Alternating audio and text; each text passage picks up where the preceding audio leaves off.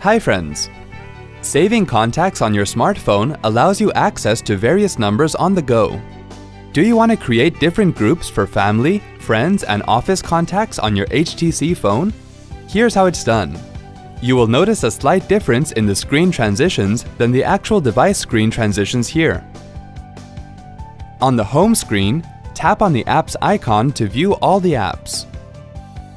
Tap on the People icon to view the contacts list. Tap on the Groups tab. Tap on the plus icon to create a group. Enter a name for the group. Tap on Save. Wasn't that easy? Have a nice day.